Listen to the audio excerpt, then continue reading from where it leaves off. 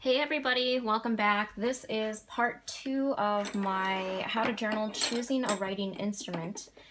The first video got a little too long, so I had to cut it off at some point, but I wanted to cover the second part of it, of choosing the perfect writing instrument for journaling. So make sure to watch the first part, which I will link below, and I'm just going to jump right into it. So in the last video, I did cut off with kind of like all of your basic, very accessible drugstore kind of writing tools.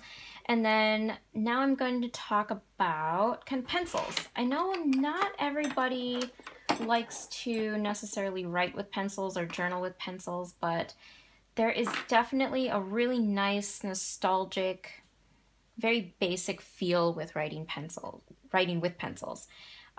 There are so many. There's even a store, CW Pencils, that has opened up for people that just love pencils, and it sells all kinds of very retro style ones and reproductions of pencils that they used to make and that used to be very popular. So I wanted to kind of cover that today because it seems to be kind of coming back in popularity, and there are, pencils for different needs. So if you are not necessarily into writing with a pencil, not everybody writes in their journals. Some people actually draw, some people illustrate their memories. So that's why I kind of wanted to mention that. If you're into kind of like, eco-friendly options, I got these in a mustache stationery box, and I thought it was a really cool idea. This is by Sprout, and they are implanted with different seeds. And so if you are looking to get pencils as a gift for somebody who loves to journal, or you just like the idea of having something that's disposable but still great for the environment and you still get something out of it, these are a great option. So like I said, they're from Sprout and they're implanted with seeds. So once you get it down to like maybe about here, what you can do is just stick it into a plant, green tip down, and then it just starts growing with whatever plants are implanted in there. So this is mint, cilantro, and basil. And I thought that was a really, really fun idea. So that's a kind of eco-friendly option for pencils if you want to use those in your journal. If you are into drawing, if you illustrate, if you just love capturing memories by doodling, Inktense pencils are great because these are actually ink-based, kind of like watercolor pencils, but they have a more saturated color, which is really nice. You can get these in all sorts of different sized packs, or if you go to a fine art store, you can usually buy these a la carte. I have the Derwent ones, and these are just lovely. They're eco-friendly, obviously, because they're just pencils. And then you can just take a brush pen and just go over it with a brush of water, and you get this kind of watercolor effect. And same goes with this. This is the General Sketch and Wash. So it kind of comes off, it looks like just a regular pencil, but then when you go over it with a little water, you kind of get this cool black watercolor, almost charcoal-y feel, like you just, went over it with some cool shading. And but you can use this pencil as just a regular pencil too, which is, I think, a really fun idea for anybody who likes art.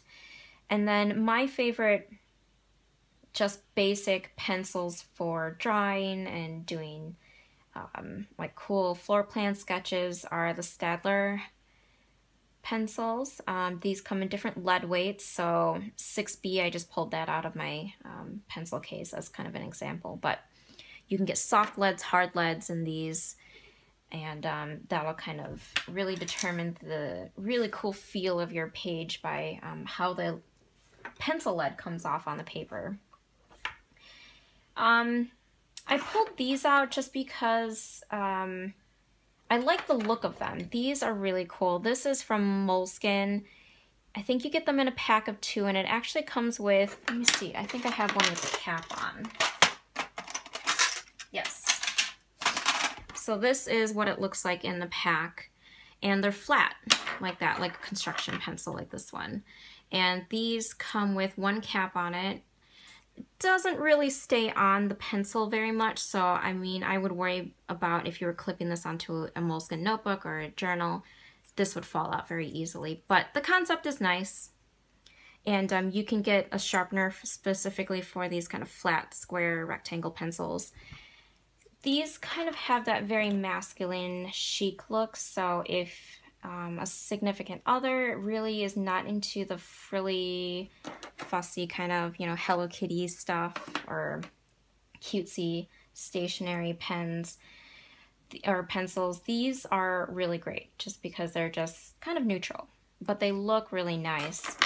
And these are the black angle England patterned medium pencils. Same idea, same concept. They double as obviously construction pencils for anybody who uses them in their workshops for projects. But they just look really cool. And I like that these are just kind of gender neutral and you don't have to worry about them moving around on your desk. This I actually got in, I think, an art store somewhere in England. It's a Germany Ferby Graphite Lyra pencil. And I like the look of it because it's actually triangular. So it doesn't really kind of roll around too much. And once again, it really doesn't have any sort of like design. It's just wood and very gender neutral. I really like that. Midori pencils are great. These are very travel friendly. They have the eraser, which are replaceable, and then the nice handy clip on here. And then these have replaceable pencils, so it extends out like that, so it makes it easier to write. So if you actually have pencil nibs, or if you are down to, you know, this much of your drawing pencil, pencil extenders are really great. This is kind of the same concept, but very sleek, very cool looking. These would be great gifts for the men in your life, or somebody who's just not into fussy stationery items. And then the Palomino Blackwing pencils. These just have a great history and story to it. I'm not going to get into it because I think a lot of us pretty much know what the story is behind it if you are into stationery. But these have just, I love the history behind it. And then I love the look of it. They just look sleek. You can get different kinds of lead softnesses. The erasers are replaceable. They just look very sleek and just very nice on your desk for journaling, for sketching, for jotting down notes. They do have a sharpener specifically for this, actually. This right here. So it actually tells you, you know, here's step 1 and then step 2. So it does come with a few accoutrements that you can get with it. This would make a great gift for somebody, a journaler in your life who just loves collecting cool stationery. I'm just a big fan of those. Those look really nice. And then you have erasers that you might want to use with your pencils. This is my old Hello Kitty one that I got ages ago when I was a kid. And they're just replaceable eraser cartridges that you can put in and use. And then we kind of go into some of the nicer stuff. This is probably the nicest writing utensil I have, writing tool. It's my Field Notes Brands Hall rollerball pen that the brand collaborated with, I think the company is called Allegro. It's out of Chicago. And this is a pen with a wooden barrel that was made out of a building salvaged from, it was like a building that was constructed after the Chicago fire, and then they reused the actual wood material into a limited edition pen. It's got that nice clip on it. It's refillable, so I can get really nice cartridges for it. It's a fine tip pen. I love it. I love that it comes with its own case. So some of the nicer pens that you will find will actually come with its own nice case as a protector, so you can travel with it. You don't have to worry about losing it. I think it's really nice to, if you can, be able to invest in a really nice writing tool. In the end, if you are into journaling or if you want to really motivate yourself with writing, invest in your writing materials because it makes a difference. It makes a difference on how the pen or pencil feels in your hand. It makes a difference on how it writes. If you've ever noticed, sometimes your handwriting just looks better with certain inks or certain utensils. So that's something to think about is, you know, if you journal a lot, why not invest? Ask for it as a Christmas gift or a birthday gift because it'll just motivate you to journal more. It'll just make you want to journal because you'll enjoy using the materials that you have. And so that's my little story behind that one. Because in the end, this is a hobby, this is a passion, you want to get into it. And if it's just that little bit more encouragement to keep it up, I say do it. Just use the stuff that makes you happy, you know? Because I want you to journal. I want everybody to experience just the therapeutic,